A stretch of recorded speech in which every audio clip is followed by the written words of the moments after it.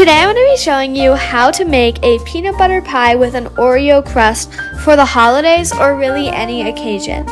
You're going to want to start off with 8 ounces of cream cheese, and this is much easier to work with when it is softened, so keep that in mind.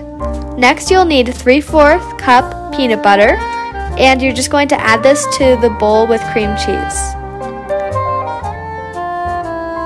Now you're going to combine the cream cheese and peanut butter, and it can be a challenge using just a spoon or whisk, so I would recommend using a handheld mixer, and this can make it much easier and quicker because the two substances are kind of hard to work with. Next you're going to need 3/4 cup powdered sugar, and be careful with the powdered sugar because it can easily make a mess and get all over. But for a tip on how to keep your kitchen clean, check out my baking hacks video. You're just going to want to combine the powdered sugar, and you're going to add 1 cup of whipped cream. To measure the whipped cream, I just filled it a little past 1 cup, and then I used a spoon to pack it down and make sure I had an accurate measurement. You're just going to add this to the mixture and just blend it well.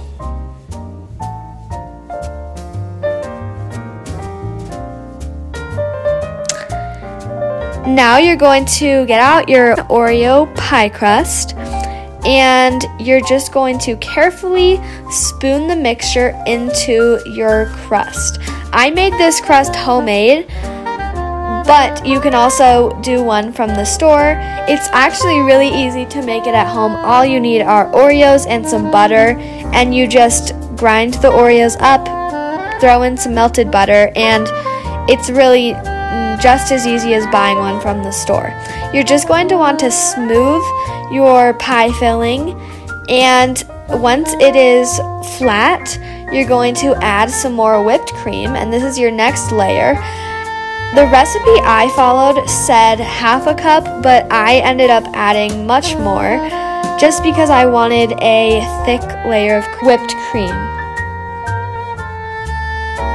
Then I went ahead and did a line of whipped cream around the border to cover up the sides of the pie crust. You're going to take some Reese's peanut butter chips and sprinkle them on. This is optional, but I think it adds to the pie and makes it look more put together. And also I used some Reese's Pieces.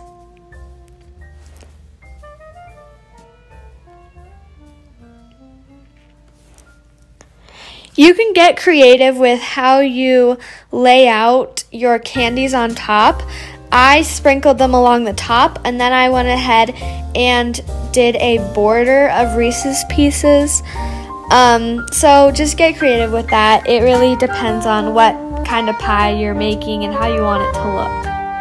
Thank you guys so much for watching this video. I hope you enjoyed it. And more importantly, I hope you enjoy the pie if you're going to make one of these.